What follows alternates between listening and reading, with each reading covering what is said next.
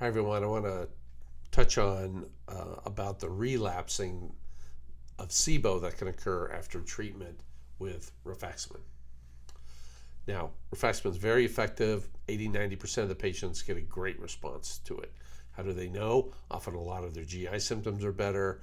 Within the first couple of weeks, some of their autonomic symptoms, like they're quite as lightheaded, headaches aren't quite as bad within the first couple of weeks. Now, it won't disappear, but they contribute to that. Some people, their anxiety may drop by, a good third of intensity. So you can feel some stuff right away. And that's been, basically the excess bacteria in the small intestine have been cleared out. Or as I put it, you've gotten rid of the fish where the birds are.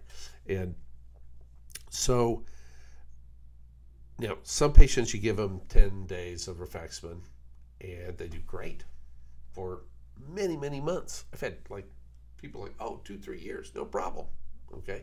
And then they relapse.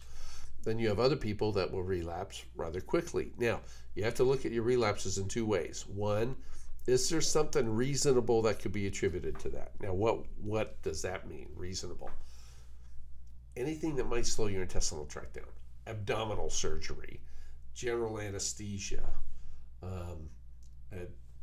brain trauma that's either significant, head injury, emotional trauma, inflammatory trauma, things like that.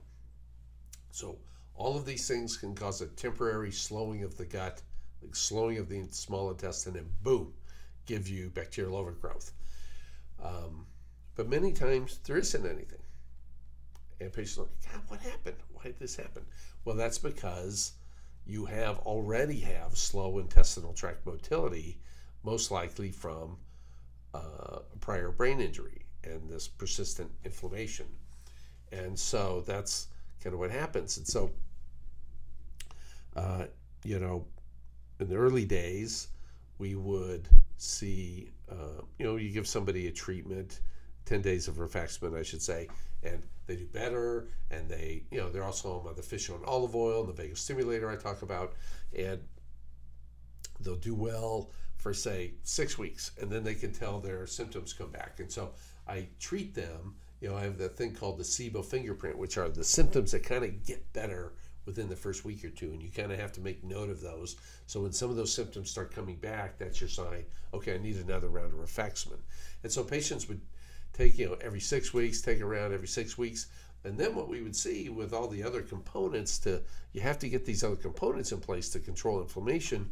The small intestine starts to recover, the motility starts to improve, and now instead of every 6 weeks, they'll start saying, it's like every 10 to 8 weeks, I'm doing better. And pretty soon it's like, every 4-6 months I relapse. And then you see this time stretch out as the small intestine motility improves.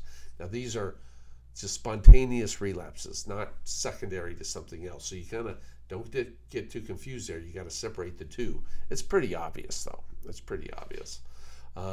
Like for myself, I personally don't have spontaneous relapses at this point. It's just mine occur after some emotional event, death of a loved one or something like that.